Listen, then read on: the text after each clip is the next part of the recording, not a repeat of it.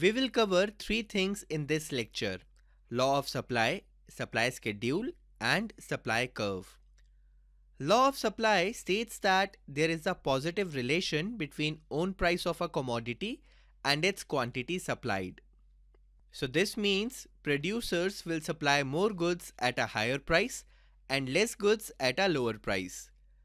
When we talk about supply, it's not only the price of the good that determines the quantity supplied by sellers. There are some other factors as well that sellers take into account while deciding how much of a good to supply. For example, cost of production. Imagine a seller producing three goods: good A, good B, and good C. And let's assume that the market price of all these goods is same, that is $3 per unit. And the cost of producing these goods is also same, say $1.5 per unit. Now, if cost of producing good B rises from $1.5 to $2.5, do you think the seller will keep on supplying the same amount of good B? No, right? Because it's not worth it for him to devote the same amount of time, energy, and other inputs to produce good B now.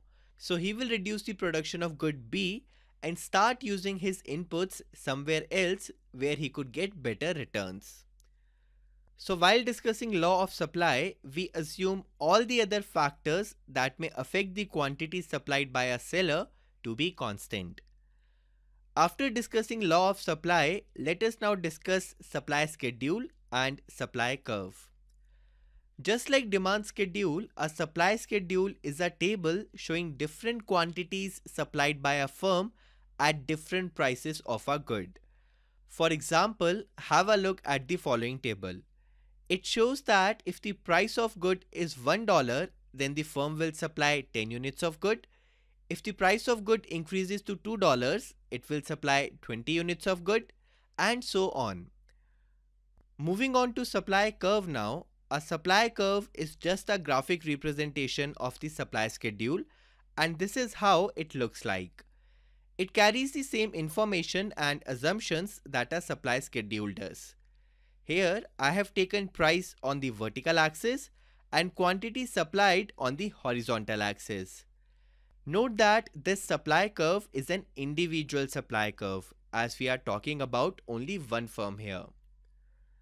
We can derive the market supply curve just like we derived the market demand curve. Let's assume that there are only two firms in the market that supplies good X, and these are their supply schedules.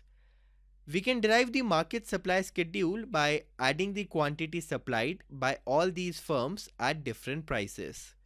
So, as you can see in column 4, the entire market supplies 10 units of good X when the price is $1 per unit. The quantity supplied increases to 21 units when the price rises to $2, and the quantity supplied increases further to 30 units when the price of the good rises to $3, and so on.